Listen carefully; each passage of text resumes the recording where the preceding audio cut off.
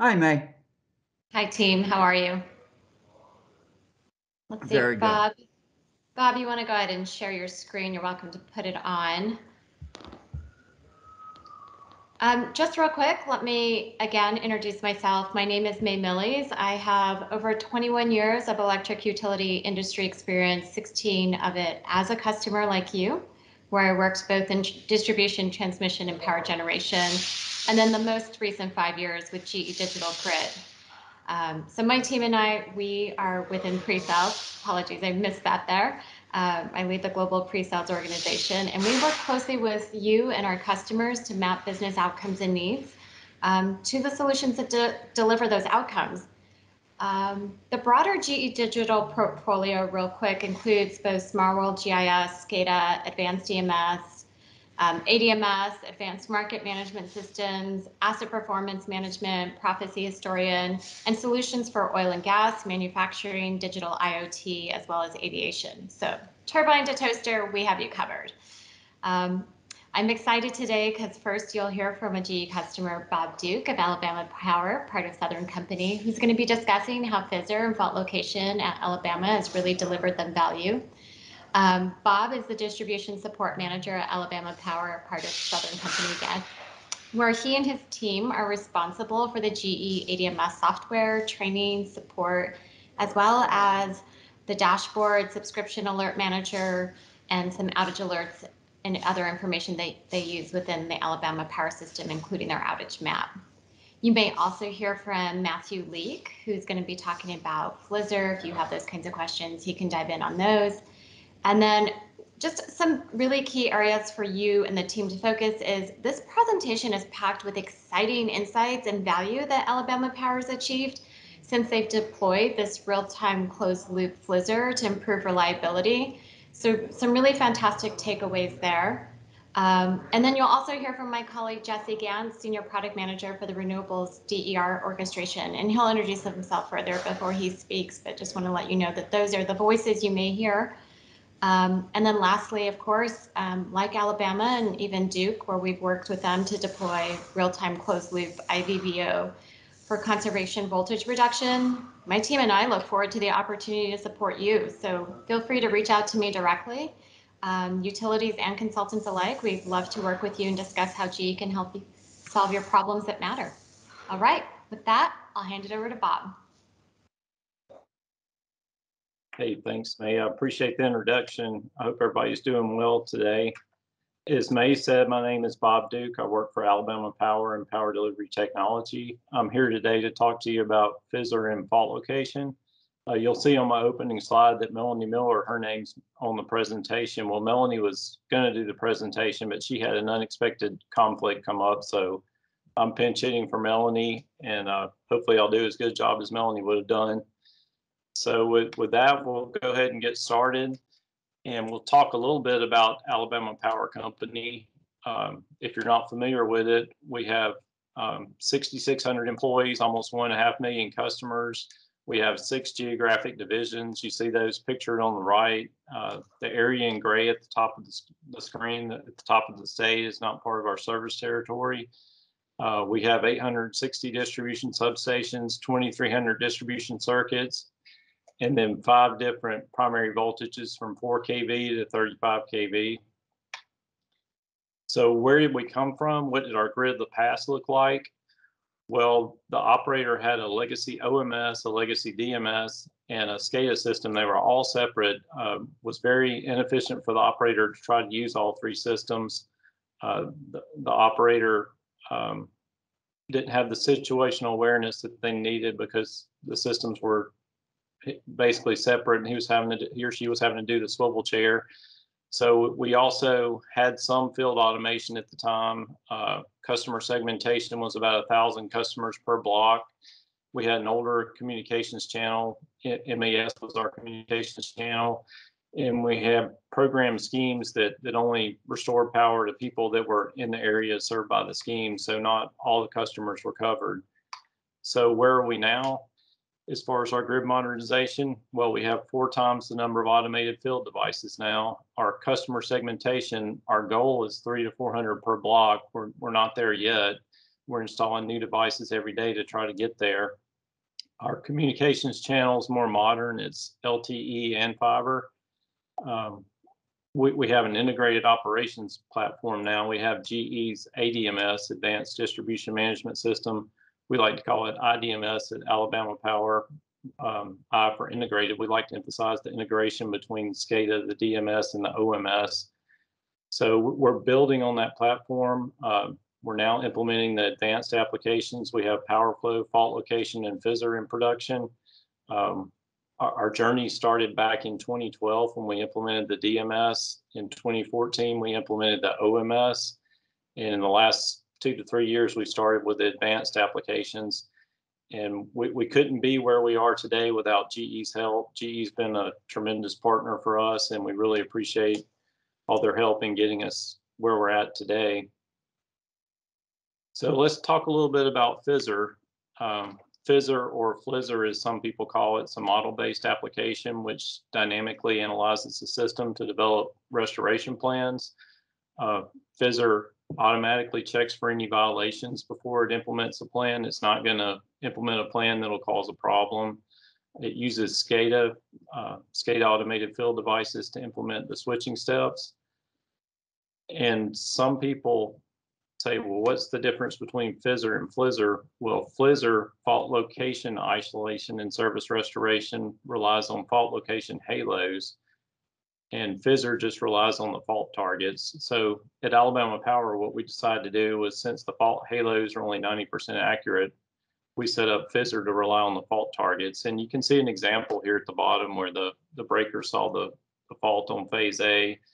FISR thinks the fault's between the breaker and the first downstream recloser, where FLISR, because of fault location, it's off a little bit and it thinks the fault's between 2 downstream reclosers. So what's the difference between FISR and schemes? Well, a couple of huge differences are that you can use any automated field device in the FISR plan. So there's no tying to one device manufacturer. There's no special peer-to-peer communication or SCADA communications type. And the really cool part is that FISR uses the dynamic state of the system, so there's no model to maintain. It's even using the system when the system switched abnormal, so you're always going to get the best plan. There's also data archiving and reporting that schemes don't have, which really helps quantify the benefits of FISR and all the devices that are being installed on the system to support FISR. So let's walk through an example. This is an actual FISR restoration from July 7th, 2019. This is on the Trace Crossing substation in Birmingham. And you'll see the animation here on the right. The first thing that happened was that a switch opened, de-energizing service to almost 3,000 customers. FISR goes to work. You see the blue lightning bolt on the ADMS geographic. When you see that lightning bolt, FISR is evaluating its options and going through and figuring out the best scenario for restoring service to as many customers as possible. When you see the yellow lightning bolt, FISR has completed its evaluation and it begins implementation. So with this example, this is going to be a 4-step plan. So first, FISR is going to open a recloser to isolate, and then close the switch to restore service to 1,748 customers. It opens another recloser to isolate, and then closes another switch to pick up another 883 customers. So that leaves 259 customers that are still out of the original 2,890. So those customers aren't going to have a 2 to 3 hour outage. This all happened within 175 seconds of the switch opening. So it was a big difference in time between a few seconds outage and a multi-hour outage. So you see our SADI's benefits of 0.52, 774,000 CMI avoided minutes, avoided lost revenue. We have a calculation that estimates avoided lost revenue. We calculated that to be about $7,000. And then the ICE impact avoided. ICE, if you're not familiar with it, is the interruption cost estimate. And this is calculated using a calculator that calculates the societal impact of a power outage. It's not just the customer's power being out. It's the factory that can't produce a good, or that type thing. So it's trying to capture that whole economic impact of the outage. So what did our FISR implementation plan look like? We deployed roughly 60 substations every 6 weeks, and that was a good number for us. That gave our team time to clean up the model and do all the tasks necessary for deployment. We did decommission 242 local schemes and gave those devices to FISR. It took some time to convince people about FISR and how well it would perform, but we were able to do that. FISR actually did it itself because of the great restoration work it was doing and the great results it provided. But you can see in the chart here at the bottom, this shows by each of our divisions the number of stations and feeders on FISR, along with the approximate number of SCADA devices and approximate customers. So for the whole company, we've currently got 718 stations on FISR, 1,900 feeders, almost 6,000 SCADA devices, and that grows daily, like I said before, and 1.5 million customers. So let's talk a little bit about the model improvement that we did for FISR. We had a lot of people involved in the model cleanup. It started with DMS support. That was my team with the project management, also database modeling, reports and scripts, research and testing, of course, training for FISR. And then with model cleanup, this is where a lot of different groups in power delivery got involved. GIS, metering, the SCADA Operations Center, substation maintenance, protection and controls, and the field engineers were all involved in the model cleanup. And that really helped with the buy-in for FISR. That helped a lot with the change management there. And then with deployment, we had even more groups involved. The engineering support groups, the DCCs, and of course, distribution planning were involved in the deployment as well as part of the cleanup. So what did our model cleanup look like? Well, we corrected bad SCADA measurements at the substations. We reviewed default fuse-sized equipment. We corrected misphased customers using AMI smart meter data. And we reviewed locations where small wire served large wire downline. You can see an example of that on the right in the picture. You see number 4 ACSR feeding 795 AAC. That's not a good situation, but it was real in the field. So it was something that we had to make sure was modeled correctly. And we also field checked lots of devices. That's where we had the field engineers involved. They were busy helping us do that. As far as statistics for what the model cleanup looked like, we had over 9,375 wire segments that were field checked and updated in GIS, 1,629 default fuse sizes corrected in GIS, 443 default transformer sizes corrected in GIS. And using some AMI meter technology, we were able to have 217,306 AMI meters phasing corrected. And those changes, those were all made in GIS, like I said, not in the ADMS. So other systems that consume data from the GIS, like SIM, for instance, they benefited from these model corrections. So it's not just the ADMS that benefits, it's all the other downstream systems. And there's an example here of an overloaded conductor. This was on the Magella substation.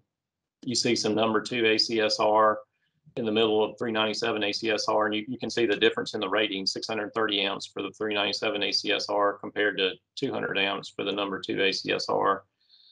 So that was something that we fixed, but we found a lot of things like this that were corrected. Over 76,400 power flow voltage and overload violations were corrected total. So there was just a lot of work that a lot of people did to get the ADMS ready for FISR. So how long did our deployment take? I mentioned we were deploying roughly 60 substations every 6 weeks. It took us about 1.5 years to deploy all 718 substations. We started in March of 2019 and finished in July of 2020. This model improvement paid dividends for more than just the advanced apps. Planning every year was loading data from GIS into SIM, and every year they would scrub the data in SIM. They would never go back and make the corrections in GIS. So each year they spent weeks just trying to scrub their models to get ready to do their planning studies. Well, now that we've done this model cleanup, the GIS has clean data and it's feeding SIM and the ADMS. So SIM receives the benefits of all the data cleanup that was done for FISR and the other advanced apps. It also gives us more accurate OMS predictions during storms. And we've really noticed a difference the past couple of years in our predictions, and more importantly, in our customer notification, our downstream customer communications with, outage alerts, with outage texting. That's really got to be correct. So this has helped a lot with that. It's helped us identify weak points in the system. And we also have better data to make smarter system improvement decisions because we know what our model looks like. We have a much more accurate model now. So let's talk about the FISR impact. Your average FISR restoration plan restores 503 customers, avoids 233,214 CMIs, avoids $324,144 in ICE, avoids $1,589 in lost revenue. The average two-step plan takes 20 seconds to implement. The average four-step plan takes 41 seconds to implement. And the average six-step plan takes 63 seconds to implement. And yes, we have had a few six-step plans. The majority are two-step plans. We do have a good bit of four-step plans, but we have had some of the six-step plans be successful. So the year-over-year impact of FISR, looking at the chart, you can see that from 2019 through August of this year, FISR has implemented successfully almost 1,000 plans and restored service to about 500,000 customers over these 3 years. You can see SAIDI and SAFE avoided percentages there. Those are estimated from some calculations that we do. And of course, those estimates are the raw calculations without applying the storm exclusions. Those do sometimes get reduced for storm exclusions. And FISR, over the life of FISR, since it's been in production, has helped avoid 217 million CMI. So it's doing great work. We're really happy with FISR. And just to dive into FISR a little bit more, to look at the impact of a storm month versus a blue sky month, we picked October 2020 as our storm month. That was a month that we had a really big hurricane, actually our biggest hurricane since we've been on ADMS, Hurricane Zeta. You see it pictured on the right, the path that it took through Alabama Power's system. You see little stars in each of the divisions, and those stars correspond to FISR restorations. During the month of October, this was more than just Zeta. We had 104 successful FISR plans restoring service to 57,000 customers, avoiding 81 million CMIs. And you see the calculated total impact for SAIDI and SAFE of 6.65% and 7.3%. Once you apply the storm exclusions, those get reduced. But at the end of the day, the customer doesn't care about storm exclusions. They care about their lights being back on. So they were happy, even though it didn't really impact our reliability numbers a lot with the storm exclusions. Comparing that to July of 2021, a month where we didn't have any storm exclusions, FISR implemented 61 plans successfully, restoring service to almost 29,000 customers. You see the SAIDI and SAFE improvement, 13.9% for SAIDI and 11.2% for SAFE. So FISR is making a difference every day in the work that it's doing on both stormy days and blue sky days. So if you take a look at the breakdown of devices used in FISR plans, the chart on the right, the blue piece of the pie, are non-scheme devices that were never used before as part of the old schemes that we had. So 68% of the time, FISR found plans using devices that were never part of decommissioned schemes. 18% of the time, FISR found a better plan than the decommissioned scheme would have found. That's really impressive that it used both non-scheme and scheme devices to implement a better solution than what the old scheme would have.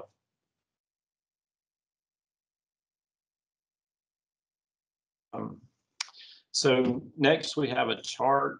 This chart plots the successful FISR restorations versus the number of FISR stations deployed. The solid orange line is the restorations, and the blue are the stations deployed. And you can see, like I said before, our deployment started in March of 2019 and finished in July of 2020. You see some spikes in the data in April of 2020 when we had several tornadoes that month. And then again in September and October of 2020 when we had Hurricanes Sally and Zeta in back-to-back months. So shifting gears to talk about fault location. Fault location paints halos on the ADMS geographic to help operators direct crew patrols. And these halos are based on calculations from SCADA reported data from field devices. Fault location needs fault magnitude and fault targets to do its calculations. This data comes from distribution feeder relays, from reclosers, and from line fault indicators. And since fault location has been deployed at Alabama Power, it's painted roughly 54,000 halos on the ADMS geographic. And it's hard to measure the accuracy here. We did that through surveys of field personnel and operators, and we found that these are about 90% accurate.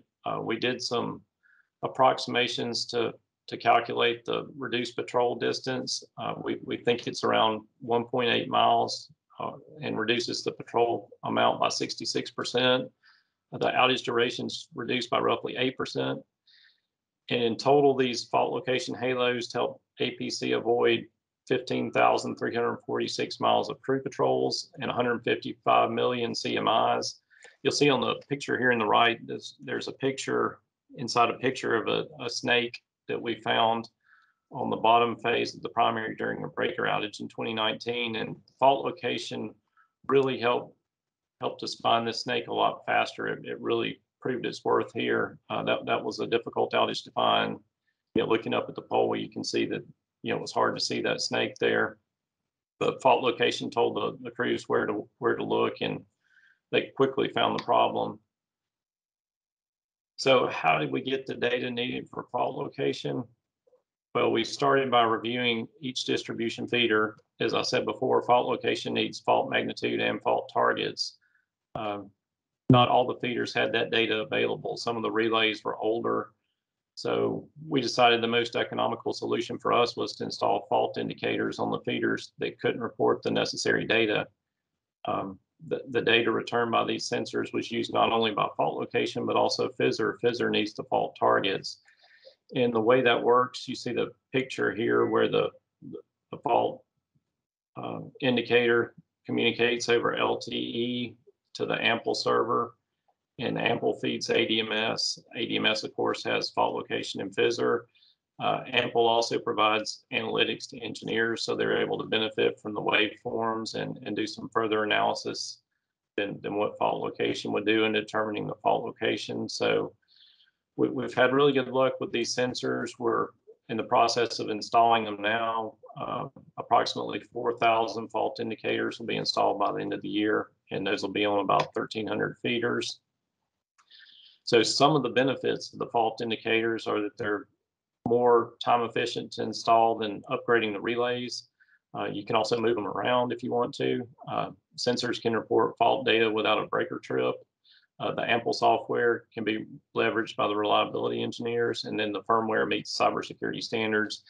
And here's a picture of another fault location example. This is a case where fault location greatly reduced the patrol distance, almost 80%, to find a tree which pulled down the primary. So our future work that we're looking at, there are more advanced applications in the GE ADMS. There's load volt VAR management that we'd like to implement, surgical load shed, protection validation, and also short circuit calculation. So we've got a lot of work to do there. We're also looking at distributed energy resources. I think Jesse's going to talk a little bit about that more in a minute. We want to figure out what their impact is on the ADMS and the power flow calculations and the FISR plans. And also we're working on modeling for solar and wind, trying to get the model down in the ADMS. And One big thing that we've started this year, we're on IDMS or ADMS 386 right now. We actually implemented 386 last year during the pandemic. The previous speaker was talking about how difficult it was to work during the pandemic, but our team was able to implement a new version of ADMS and also upgrade SCADA both last year, while also working two hurricanes, Sally and Zeta, including the largest hurricane Zeta, which has ever impacted our system since we've had ADMS. But what we want to do is start constant testing of current dev, the most current release, so we can provide GE feedback in more real time, so it makes it easier for us to upgrade. And our current plan is to upgrade from SCADA 3.2 to 3.4 next year, and from ADMS 3.86 to 3.13. We're well on our way to that goal now. And testing current dev has made a big difference. Just wanted to say a few words about change management. It's important to have everyone involved and explain why we're making changes. It's important to have your operators, linemen, engineers, and supervisors all involved so that they know, for example, why we're switching to FISR instead of the local schemes, how FISR is going to impact them in the field when they're working outages. We want to have continuous discussions on the benefits. For fault location, you have reduced patrol time looking for an outage. For FISR, you have reduced outage time for customers, or even no outages in some cases. And soon after we implemented fault location, a lineman in Eastern Division, he made a comment. He said that fault location gets me home to my family faster. And that comment really, from the people getting the lights on in the field, that really hit home with me and my team, that they're actually seeing the value of these advanced applications. They've gotten where they ask the operator, where's the fault? They don't try to go patrol first. They see what ADMS, what fault location is saying. And also along the lines of change management, it's important to have reports created to show the benefits of the new technology. We had some FISR reports that showed the benefits of what FISR was doing. Those reports help build confidence in the new technology, and they also motivate the team to push forward to the full deployment. So in summary, Alabama Power is installing more field automation, allowing segmentation of customers into smaller blocks, and is taking advantage of the advanced apps that are part of the ADMS. FISR's made an impressive impact. The entire system is a scheme. We've got double-digit SAIDI and safety improvements, which is fantastic. The plans implement pretty quickly, about 20 seconds for a two-step plan. The model improvement was worth the effort, not only for the ADMS, but for other applications like SIM as well. And fault location helps reduce patrol time for the personnel out in the field working to get the lights back on. It's definitely the unsung hero of the advanced apps. So with that, Jesse, I think I'm going to turn it over to you now for the next session, and then we're going to finish up with questions.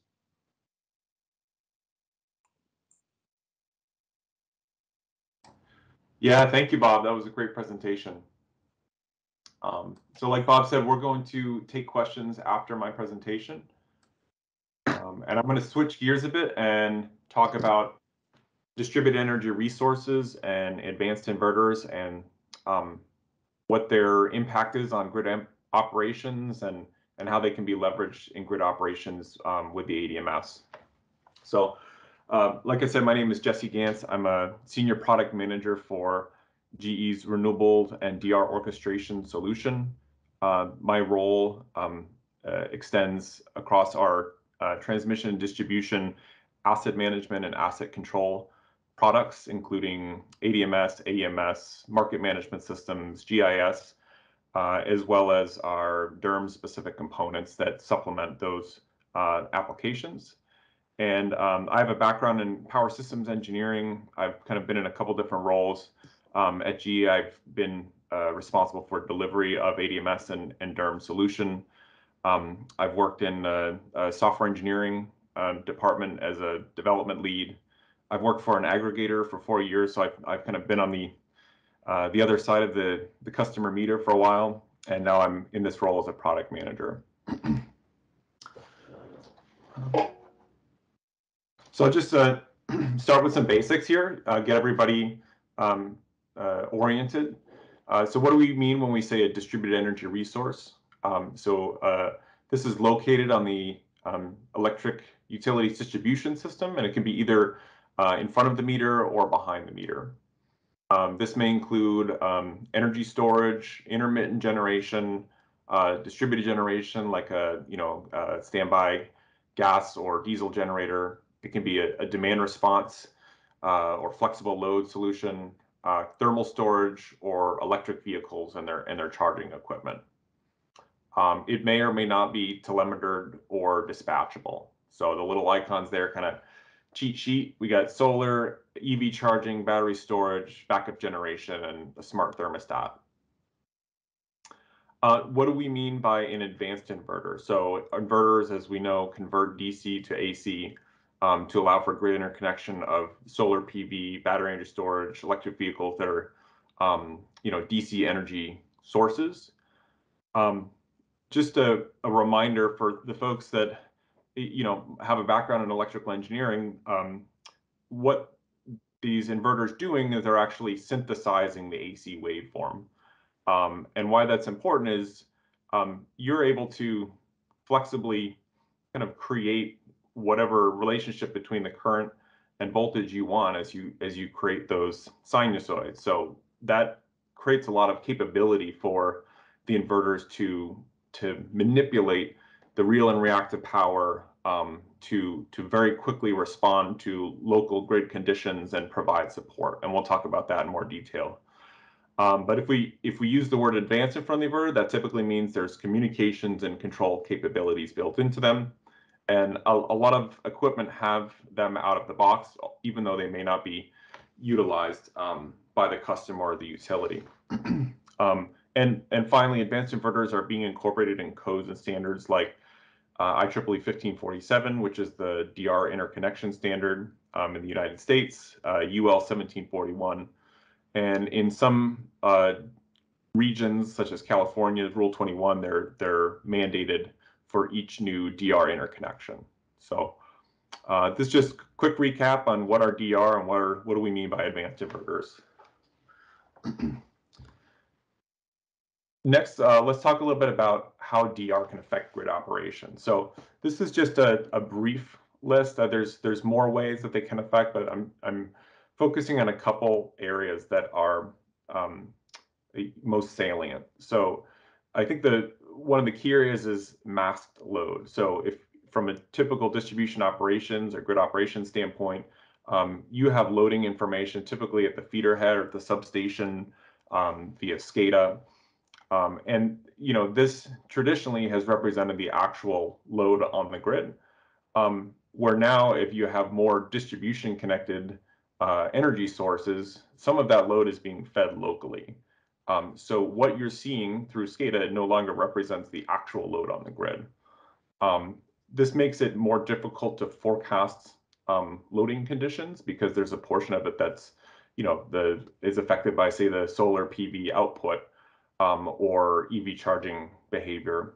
And then in situations where that DER trips offline, such as like a voltage or frequency event, that full native load will need to be restored and served. And so that's something that needs to be considered in switching and outage restoration is what is the actual load. So understanding what that masked load is and the disaggregation of the load and the generation is a key capability in your ADMS system. And this is something that needs to be built into the ADMS that has the full knowledge of the network topology, has all of the loading information, it has the dynamic switching conditions. So it really cannot be pulled out of the ADMS. It becomes part of your day-to-day operations to understand this mass load. The next area is obviously DR, or in many cases injecting power back into the grid. This creates reverse flow at different portions of the network. That could just be on your secondaries. It could go up into the primary network or back through the distribution substation into the subtransmission network, and that can change throughout the day. So this can cause challenges in terms of grid operations. You may have certain equipment that may be non-reversible, or protection schemes that are assuming a particular direction of flow that need to be replaced if reverse flow happens. And then another phenomenon is that, you know, the end of line voltages can start to rise now as you have higher DR output, and during periods of low load. Your traditional regulation equipment like capacitor banks and tap changing transformers aren't really designed to manage those injections at the end of the line and the fact that voltage might be rising. So this diagram on the right here shows kind of before DG, you had typical load drop as you left the substation and got closer to the end of the feeder. But after you incorporate DG, you can start to see voltage rise. And so, you know, many of these challenges are mitigated through the interconnection process and studies that are done to ensure that DG don't cause these adverse effects.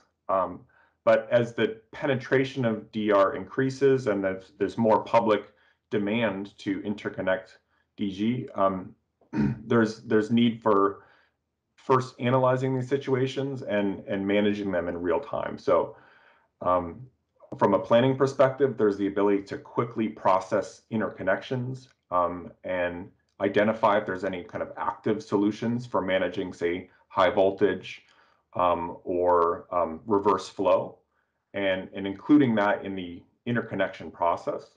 And then from the operations standpoint, there's the awareness of these programs or the active management of voltage, say, for instance, in volt VAR optimization to manage voltage using maybe what might be customer equipment. And then finally, in terms of short circuit and protection analysis and settings, DR can have an impact in terms of short circuit calculations. And this can be for both, and it's different for spinning machines and inverter connected DR, right? They can, they have a particular contribution to fault, which is not from transmission. And then finally, DR have internal protection equipment themselves, which is required for the interconnection. And more these settings in those local protection equipment can have an impact on the grid. So they need to be understood and modeled in the ADMS. So from a GE standpoint, these are real world phenomenon that need to be part of your day-to-day operations, and the ability to manage these situations are part of the ADMS itself. So that requires modeling of DR, incorporation of DR injections and power flow, forecasting of DR output, understanding end-of-line voltages and protection.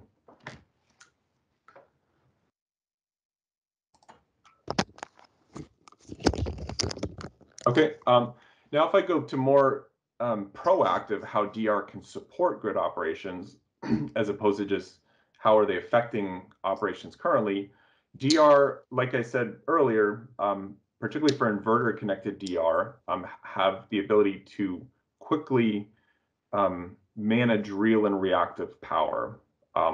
And what this means is, in terms of, say, voltage, the ability to quickly change your power factor or reactive power injection to act like a capacitor bank or like in a reactor and pull down that high voltage or prop up the low voltage.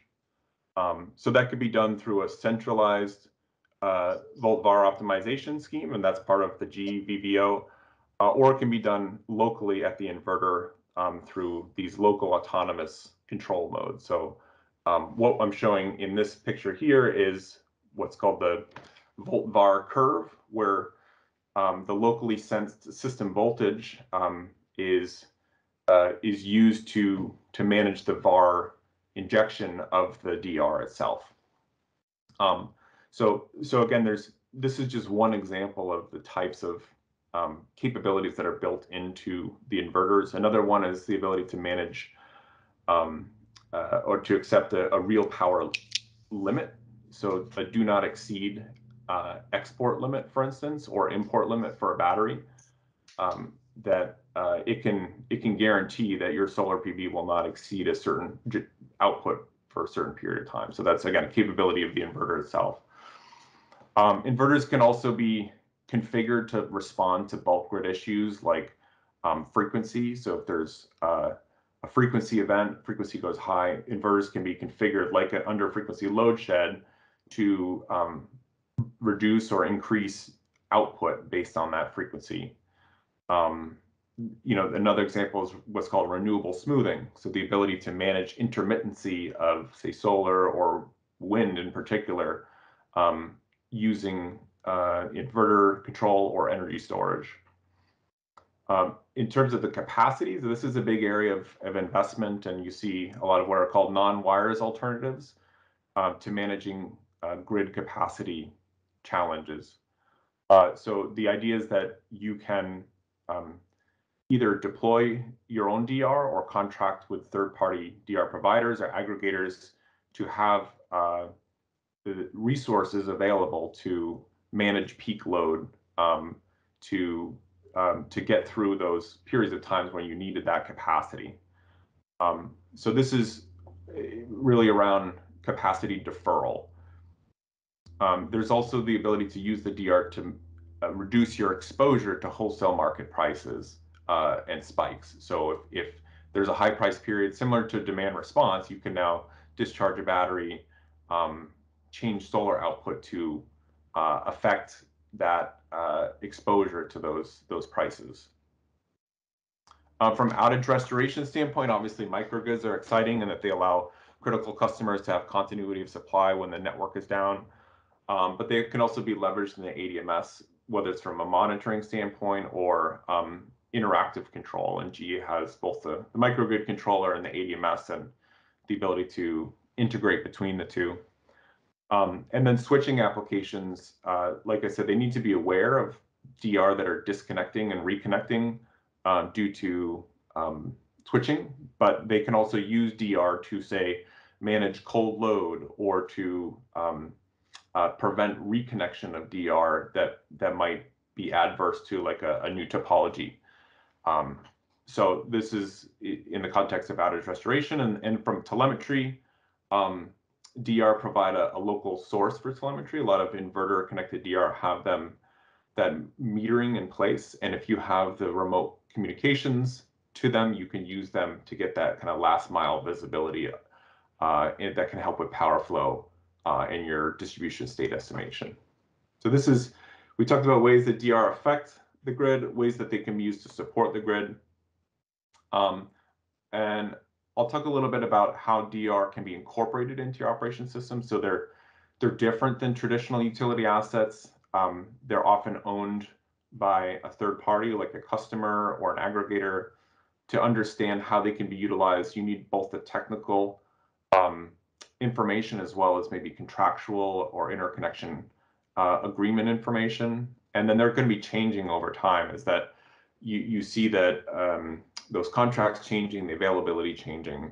And a lot of the smaller ones are not going to be connected over your SCADA communications network. So you might need to leverage either public internet or AMI communications network. So these are ways that they're different than traditional grid assets. And then there's just a lot of them coming online, depending on your area of the world. DR can present a huge challenge in terms of the volume that need to be interconnected to the network, say every month. So we have the ability to register and manage DR from kind of the offline business systems and bring in some of that non-traditional, say, contractual information into the operation space, so that when you dispatch a DR, you know that you're respecting those operational limits. It can't be dispatched more than 15 times a month, or it can't be dispatched on weekends. So that needs to be incorporated in the operations side. And I want to talk a little bit now about one particular protocol, which is IEEE 2030.5. It's designed for communications with the DER. It's a modern and web service-based communications. It's different than SCADA communications protocols, even though it's designed for communication with energy equipment, in that it has a rich data model and some advanced capabilities for communicating, in particular with inverter connected devices. It's been growing in popularity over the years. It's one of the named protocols in 1547. It's been mandated in California for all new DR interconnections for meeting a communications and control requirement.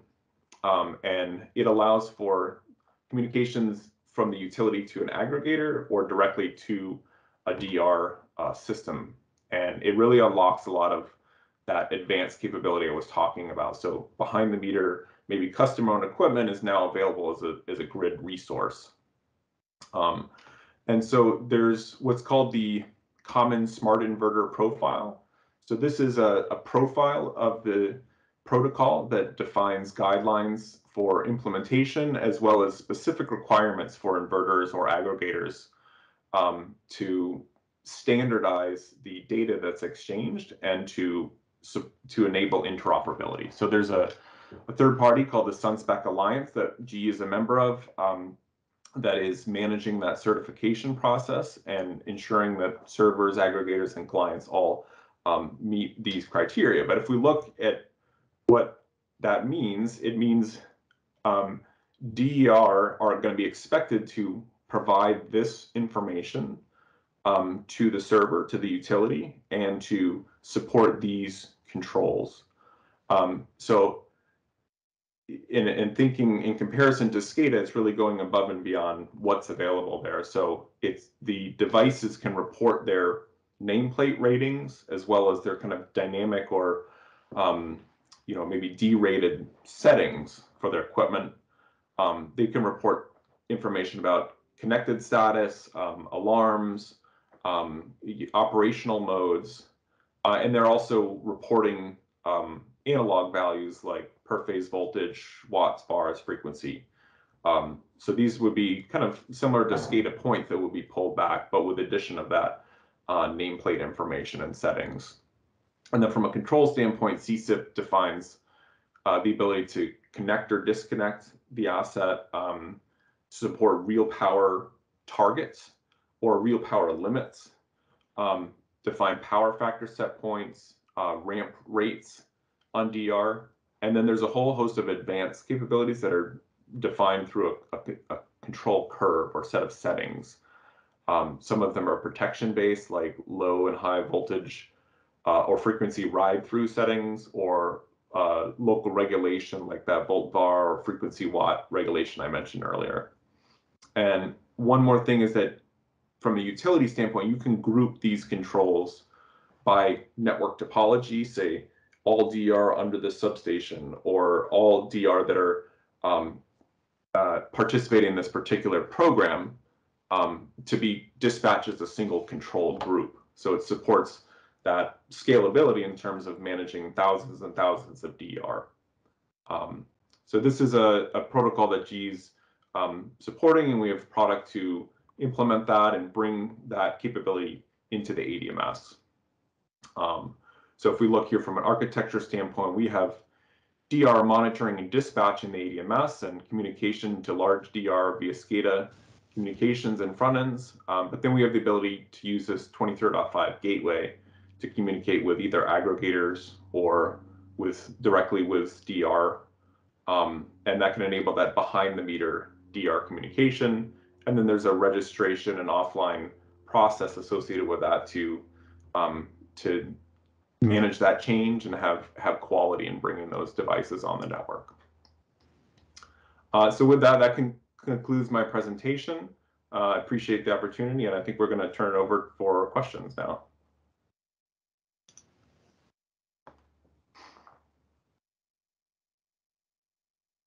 Thank you, Jesse. Greg here, everybody. Let's have some questions here. May, do you want to jump in and do anything, or should I just drop the first question? Yeah, I think we answered all the questions in the chat. So if there's any other questions for Jesse. Well, there was a question about a mix of software versus hardware do you need for the FISR to work? Yes, sir. Hey, this is Matthew Leake. I'm here with Bob, and Bob, if it's okay with you, I'm glad to take that question. Okay. Great. Beautiful. Yeah, that's right. So one of the great things about FISR is that because it's integrated into the GE ADMS, there's actually no separate hardware or model that we have to maintain, if you will. So the FISR itself, it's monitoring the DMS and SCADA. So it's actually seeing the same information that the operators are. And that makes it obviously very, very powerful. So when something is abnormally fed, when you have switches open, switches closed, you have something tagged, then the FISR is able to see that. And as Bob mentioned in the PowerPoint a little while ago, because FISR is using the SCADA communications, it actually doesn't really care what it's talking to necessarily. It doesn't care if it's say a Schweitzer, an Eaton, an SNC, and it doesn't care what device it is. As long as it has SCADA controls to it, the FISR is able to access it, is able to control it. So that's something that I really appreciate about FISR itself, is that in contrast to say schemes or some other centralized devices that are used to switch to restore customers, FISR itself is very integrated. So there's not a whole lot of hardware that needs to be set up. As long as you have the ADMS set up, then setting up the FISR shouldn't be too difficult. So it's very powerful. Hopefully I answered the question well.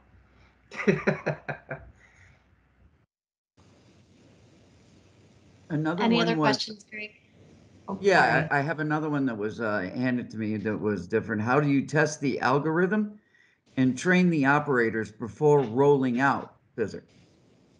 Absolutely, and that's a great question. So so for us here in Alabama, I know that there were some concerns because we really hadn't had a system like FISR before. And the engineering, the operators, there was concern saying, hey, how do I make sure that FISR it won't switch on top of me if I have crews out there? What happens during a storm?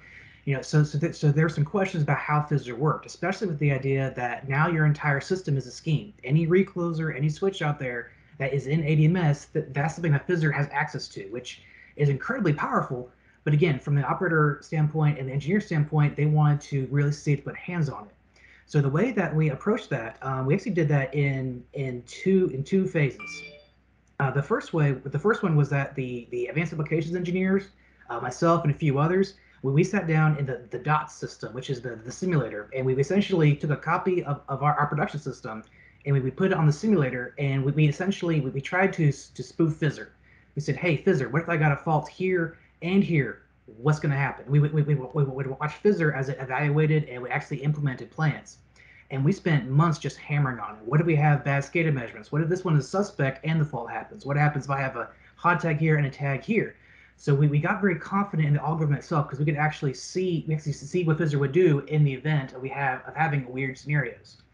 The second part that we did for the testing and training was we also wanted to get some input from the operators and engineers. So we actually went out to our control centers, to the engineering offices, and we actually sat down with the teams there, and we showed them FISR in the simulator, and we said, let's actually walk through it. You have concerns, let's let you put hands on FISR, let's play with it. And we would get suggestions saying, hey Matthew, what happens if I have, again, a fault here? What if something goes wrong? What if I'm switching over here? And we would say, I don't know, let's find out. So they really got a lot of confidence being built in actually seeing FISR how it would work before we put it in production. So when we did go live with our pilot a few months later, the crews, not the crews, but the operators, engineers, they had seen it, they had put hands on it, they felt a lot more comfortable with the training that they had.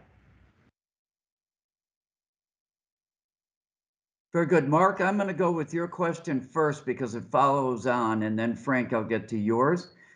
From Mark Sachs, how have you modified your organization, number of support people, new roles, etc., to support FISR? And that is also a great question. So the main change that we had as far as support people is that we hired 2 engineers to support advanced applications. So it was myself and another engineer. And of course, with advanced applications in GE, there's more than just FISR, right? There's power flow, fault location, the AFR plus. There's a whole lot more out there. But the philosophy that we had at Alabama is that we really don't want to have analysts inside an ivory tower maintaining the entire model. We really want to have the engineers in the field who are out there every day, the operators who switch the system every day, the planning engineers. They're the ones that we really want to enable and empower to understand FISR and to maintain it and to help us deploy it. And the idea is that no matter how good I am as an engineer, I am never going to be as good as the engineer that has boots on the ground in their area, or the operator that switches their system every day. So especially if something goes wrong, if we have something wrong with the model, if we have something that needs to be pushed out, we really want that to come from the grassroots up. So the two engineers that we have for advanced applications, the goal is to have them be the experts. So if it's something that's really unusual, really weird, then we can rely on them. But we try very hard to have this come from the grassroots up. So we empower those in the field. Because at the end of the day, something I would tell them in my presentations is that this is not the FISR that belongs to, say, Bob Duke. This is not the FISR that belongs to Matthew. This is your FISR in your area. So, and that's something that we try very hard to have as a philosophy at the company. One more question then on that. It's about the IEEE 2030. When did IEEE 2030.5 get implemented? And what year can it be safely assumed that inverters carry the necessary technology to accommodate remote management? Yeah, great question, Frank.